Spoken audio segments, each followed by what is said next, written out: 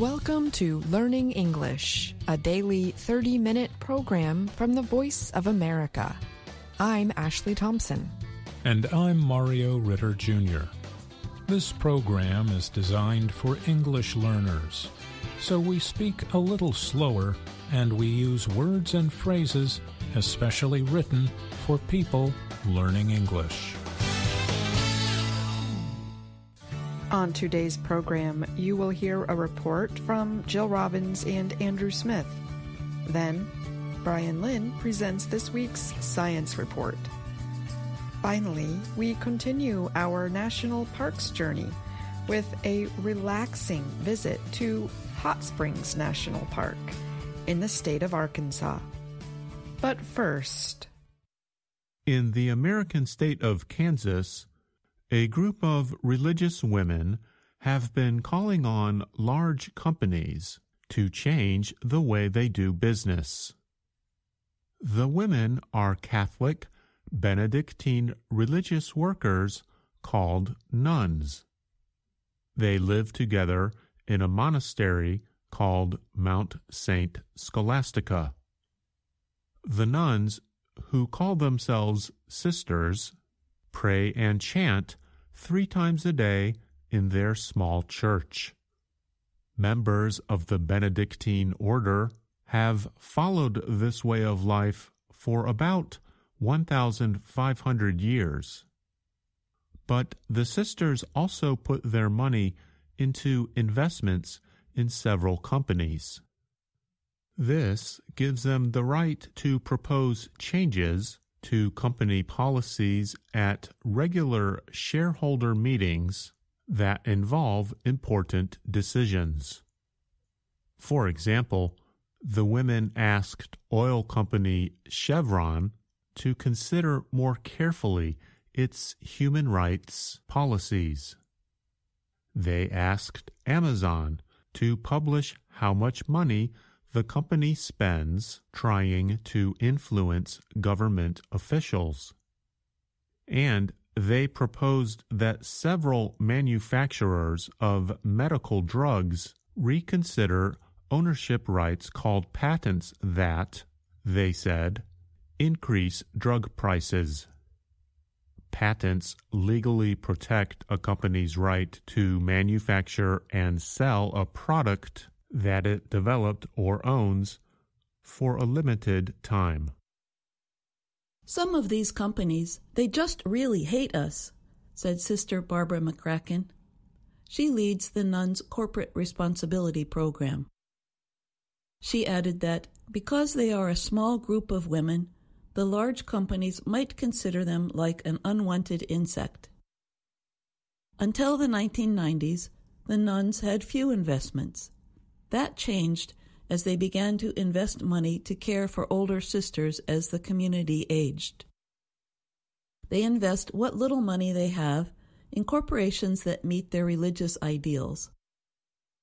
But they also invest in some that do not meet their ideal. So they push those companies to change policies they consider harmful. Sister Rosemarie Stahlbaumer supervised the community's finances for years. She said it was important that the group invested in a responsible way. She added that they wanted to make sure their investments did not bring harm to others. The sisters at St. Scholastica and other Benedictine groups work closely with the Interfaith Center for Corporate Responsibility, or ICCR. The ICCR is an organization based in New York City that involves religious groups in organizing to push companies to change their policies. Tim Smith is a policy advisor for the center. He said the Benedictine nuns have been an important part of ICCR for years. He said that while it can take years to see companies change, the sisters have the endurance of long-distance runners. Support for many of the changes the nuns seek has grown over the years. Early on, their resolutions received less than 10% support from shareholders. But in some cases, they have received 30% or even over 50% support. Pushing companies to change comes naturally to McCracken. She has been a peace activist for many years. There's not a protest she wouldn't go to, said Sister Ann Shepard. She said McCracken's past involved anti-war, anti-racism, and union-supporting demonstrations. McCracken entered the Benedictine community in 1961. She calls herself unusual for a person who lives in a monastery because she hates to miss a party. She and the other sisters follow the Benedictine rule to pray and work.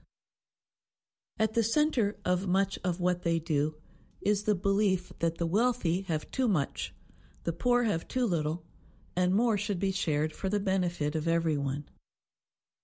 To me, it's a continuation of Catholic social teaching, McCracken said of their activist investing.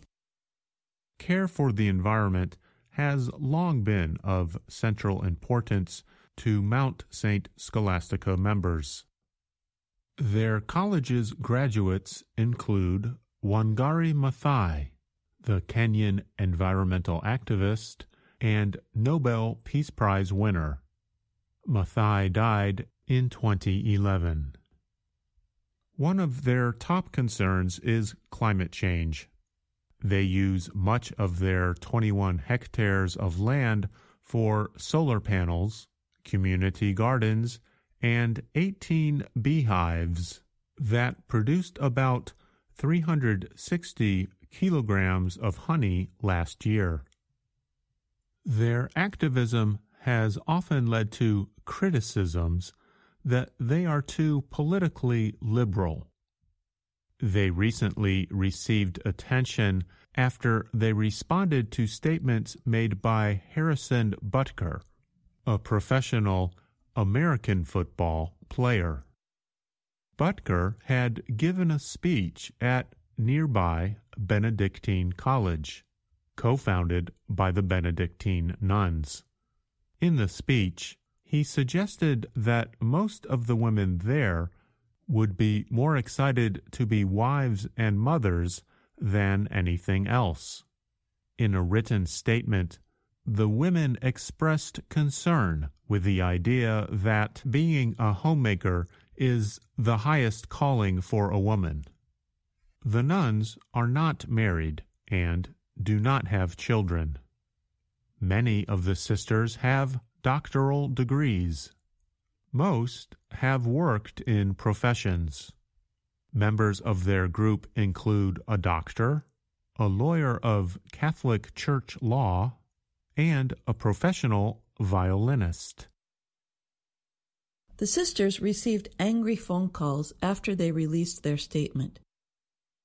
At the same time, the nuns are strong supporters of the team Butker plays for, the nearby Kansas City Chiefs. They often wear the team's red and gold colors to religious services on days when the team is playing. Sister Mary Elizabeth Schweiger helped write the nuns' statement. It came from a very basic understanding of who we are and the values that we hold true, Schweiger said. We just thought that voice had to be heard because we believe very much in being inclusive. Sister McCracken said that following their religious beliefs brings them into contact with political and economic issues. It's just the nature of being an active citizen, she said. McCracken is nearly 85 years old and cannot be as active as she once was. But pushing companies to change gives her a sit-down job when you can't go to the streets. The members of Mount St. Scholastica do not retire, not really. We don't use that word, McCracken said. She added that if they still have the ability to think clearly, we just keep going, you know. I'm Jill Robbins. And I'm Andrew Smith.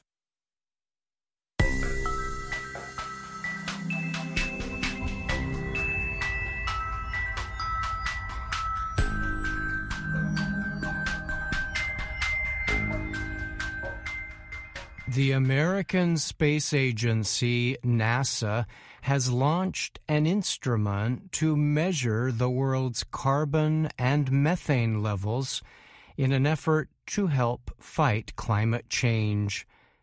The instrument is attached to a satellite called Tanager-1. It launched August 16th aboard a SpaceX Falcon 9 rocket from NASA's Vandenberg Space Force Base in California. Ground controllers reported they successfully established communications with the satellite shortly after launch.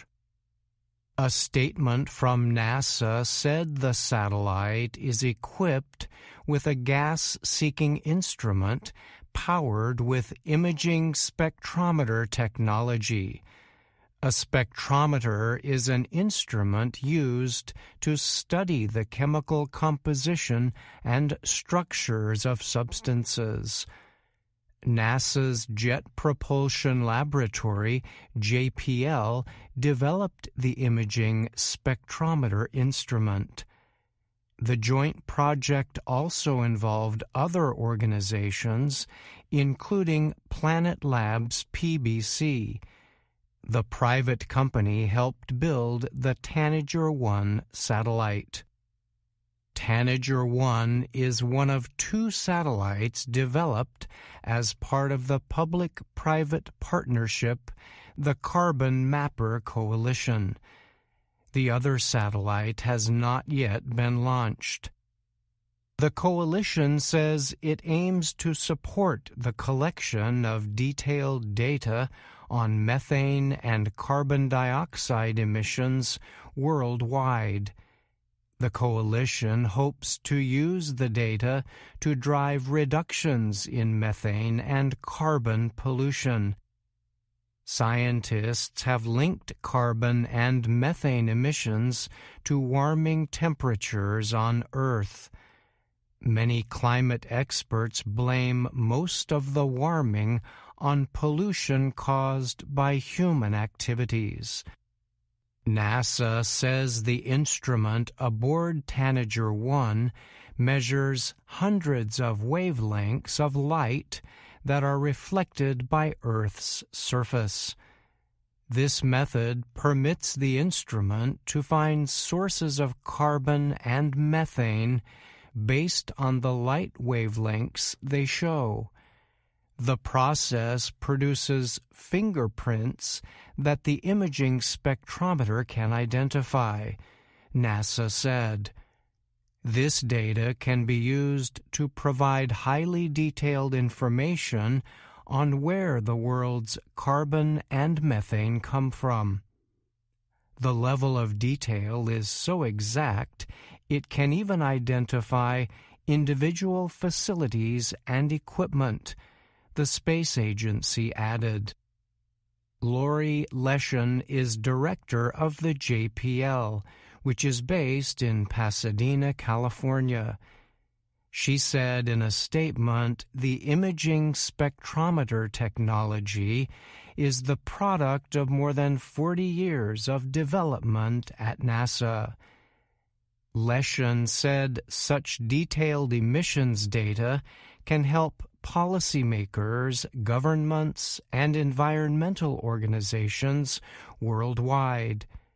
When fully operational, Tanager-1 will aim to capture data across 130,000 square kilometers of Earth's surface each day. This will permit scientists to identify specific gas clouds releasing carbon dioxide and methane. NASA said the collected data will be publicly available online at the Carbon Mapper data portal. NASA says about half of methane emissions worldwide are caused by human activities. The biggest polluters are called super emitters, said Carbon Mapper Coalition Chief Executive Riley Duran. He told the Reuters news agency that super emitters produce more than 100 kilograms of methane per hour. This level of release could add up to 20 to 60% of an area's total emissions in some industries, Duran said. In addition, the agency noted there is now 50% more carbon dioxide in the atmosphere than there was in 1750, an increase largely due to the extraction and burning of coal, oil, and natural gas. Duran said in a statement, the Carbon Mapper Coalition is a good example of how organizations from different sectors are uniting around a common goal of addressing climate change. He added that having the ability to exactly identify the sources of carbon and methane can drive significant action around the world to cut emissions now. The launch of Tanager-1 came after NASA's February deployment of the PACE satellite. It is designed to closely study the world's oceans and atmosphere. PACE stands for Plankton Aerosol Cloud Ocean Ecosystem. The satellite will spend at least 3 years studying the environment from an orbit 676 kilometers above the Earth's surface. I'm Brian Lynn.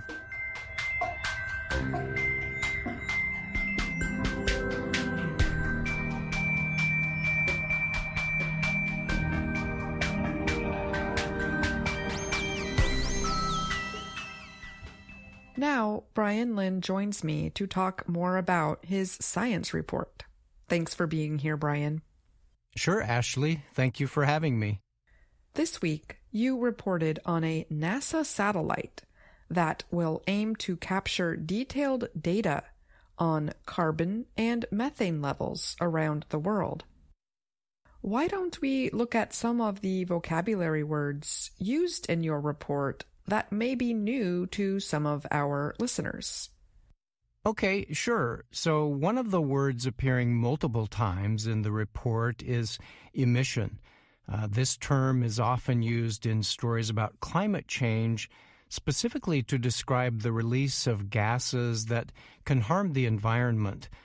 So a basic definition of emission would be the production and release of something, or put even more simply, to send something out. Often this is related to emissions of gas or radiation in the atmosphere, but it can be used to describe other things as well. And I noticed another form of this word was also used in the report, emitter. This one is also a noun and shares the same root as emission, correct? Yes, that's right. And this word emitter is a form of the verb emit, which again shares the same meaning as emission, to send something out. So in this case, emitter describes the source or person doing the emitting. And again, as mentioned before, the emitting can relate to a range of things in addition to gas. For example, any kind of light or sound can also be emitted. Another word defined in the report was reflect. How was this one used? Yes, so a simple definition for reflect would be to send back or bounce off of something. In the sentence it is used in, reflect is describing beams of light bouncing off the Earth's surface. Perhaps a good way to explain this term is to use it together with the word mirror. When a person looks into a mirror, their own image is reflected onto the mirror, meaning we can see ourselves. And then we could use the noun form of the word reflection to describe what image we can see. Are there other words you would like to discuss? Okay, how about extract? A basic definition for this word is to take something out. In this report, it is used to describe the process of capturing coal, oil, and natural gas for energy production purposes, but extract can also be used to describe the removal of many things not related to energy. And when used as a noun, extract can also refer to the item or substance that was removed. So, for example, a substance removed from a plant is called an extract. And you might have noticed the pronunciation changed based on which meaning we're using. So when using the word to describe taking something out, we emphasize the last part of the word, extract. But when using it as a noun, the first part is emphasized, extract. Great. Well, thanks again for joining me, Brian, and thank you so much for those helpful explanations. You're welcome, Ashley. Thank you for having me. VOA Learning English has launched a new program for children. It is called Let's Learn English with Anna. The new course aims to teach children American English through asking and answering questions and experiencing fun situations. For more information, visit our website, learningenglish.voanews.com.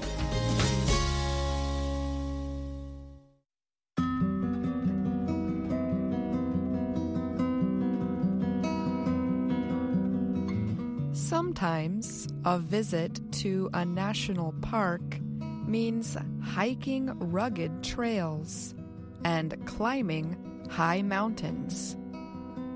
Other times, it means crawling through caves or rafting down a wild river. But we want to take it easier. So, we head south to the state of Arkansas. It is home to a national park that is perfect for resting and renewing a tired body. Visitors treat themselves to one of its natural thermal baths. Humans have been enjoying the warm waters for thousands of years. Welcome to Hot Springs National Park.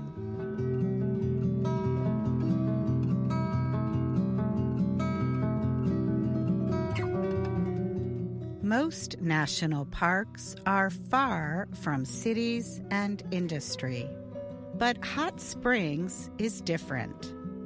It covers more than 2,200 hectares in and around the city of Hot Springs, Arkansas. Congress approved special protection of the area in 1832. Known unofficially as America's Spa, it became a national park in 1921. The park's geothermal springs and other resources have long been used for therapeutic bathing. The average temperature of the hot springs is 61 degrees Celsius. The thermal mineral waters reportedly help ease many health problems, including arthritis and rheumatism. The springs emerge along the western edge of Hot Springs Mountain. Scientists say the hot springs are made of rainwater that fell in the hot springs area thousands of years ago. The rainwater slowly dripped down to the Earth's crust. When water rises back up to the surface quickly and does not have a chance to cool, hot springs form. Hot Springs National Park's early bathhouses were simple structures. They were made of canvas and lumber. They were built right over some of the natural springs. Later, businessmen built more complex wooden structures, but those structures were frequently damaged by fires and from exposure to water and steam. Beginning in the early 1900s, stone, stucco, and brick structures replaced the wooden bathhouse buildings. These large and much more elaborate structures still stand today along what is known as Bathhouse Row. These bathhouses were built along the eastern bank of Hot Springs Creek. The hot water from the hillside springs flows down a system of wooden troughs and into the buildings. Each spring was said to help cure different kinds of conditions. Some of the early names referred to their chemical properties. Others were named after the part of the body that its waters could best help. There was once a spring called Kidney and another named Liver. 8 buildings line Bathhouse Row today. They are very large. Many of them are 3 levels. But most of them no longer offer therapeutic water treatments. Instead, they house park shops and the visitors center. But one has remained open for more than 100 years. The Buckstaff Bathhouse has operated continuously since 1912. It is one of the best preserved bathhouses within Hot Springs National Park. Visitors today can enjoy traditional thermal mineral baths. The baths are different temperatures and have different properties. Another bathhouse offers a more modern spa experience. Quapaw Baths and Spa also sits along Bathhouse Row. It was renovated and reopened in 2007 on Hot Springs' 175th anniversary. When you are done with your relaxing bath, there is still more to enjoy at Hot Springs National Park.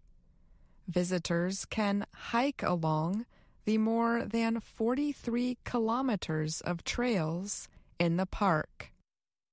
You will find unusual rock formations and views of the surrounding rolling hills. The landscape provides evidence of the area's hot spring history. On the Tufa Terrace Trail, you will see huge deposits of tufa, created by the flowing springs over thousands of years. Tufa is a kind of rock shaped by water. But you do not have to hike to see the sights. There are beautiful mountain roads to drive as well. However you explore Hot Springs National Park, you can't help but relax. I'm Katie Weaver. And I'm Ashley Thompson.